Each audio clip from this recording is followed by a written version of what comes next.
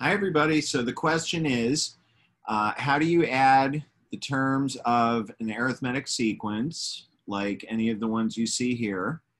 And I think the person who asked this question was really wondering about something like letter C. So I've gone ahead and done letters A and B so that we can skip right to C. So they want to know, what is the sum of 6 plus 13 plus 20 plus 27 plus all the way up to 706. So we talked about an example, especially like letter A in the lecture, but we didn't exactly get to something like this. It's very similar though. So I'm going to switch over to my tablet.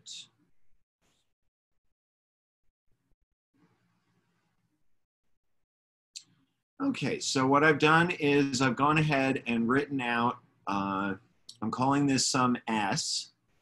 So S is 6 plus 13 plus 20 plus blah, blah, blah, blah, blah. I put in the second to last term here. Notice these are going up by sevens. So since I know the last term is 706, the term before that must be 7 less than that, which is 699. And then I've written the same sum with the terms in the opposite order. Oops. Okay. And now what I'm going to do is I'm going to add these two sums together. Okay, so S plus S is 2S.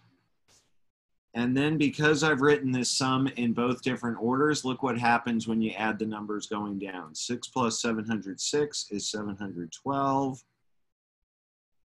13 plus 699 is 712. Every single one of these adds up to 712. So 2S is going to be 712 times something. So now we just have to figure out what is the something. Well, the something is how many terms are in this sequence. So before I started the video, I was thinking about what's the best way to explain that. And I was planning on explaining it one way. And then I thought of what I think is a simpler way. So again, notice that these terms are going up by sevens. So I think maybe the easiest way to figure out how many there are is to just count them by sevens. So if I put a 7 above this one, and then I put a 14 above this one, 21 above this one, then above the last term, I'm going to put 707. So let's see. If you were to count by sevens, from 7 up to 707, how many terms would there be? Well, there would just be 707 divided by 7, which is 101. So this sequence has 101 terms, which means that 2S, 2 times the sum of the sequence, is equal to 712 times 101.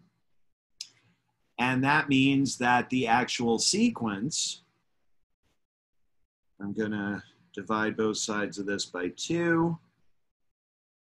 The actual sequence is going to add up to 712 times 101 divided by 2.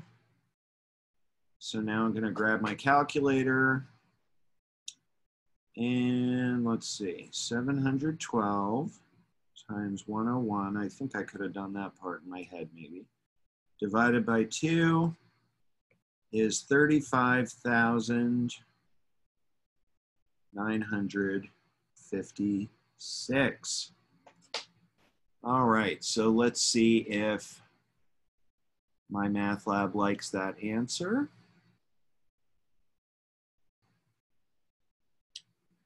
What do we say? 35,956. Woohoo! It likes that answer. And that approach should work in any problem like this. So hopefully this is helpful.